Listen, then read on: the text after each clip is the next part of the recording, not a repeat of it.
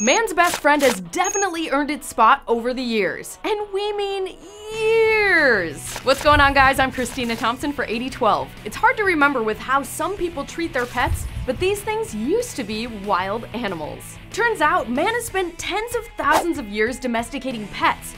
The reason we're so close to dogs? They've been domesticated the longest. Researchers found canine domestication happened between 19 and 32,000 years ago in Ice Age Europe. How'd we do it? An extinct species of tame wolf would follow human tribes around looking for food scraps we left behind.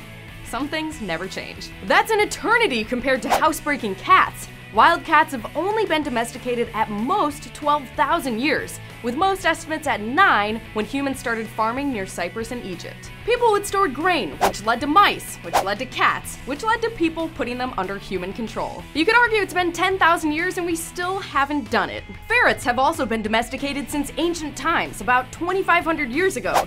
They were used for rodent control as well, but also for hunting rabbits. Most other ancient domestications have to do with farm animals and cattle, but nobody's keeping any oxen as a pet today.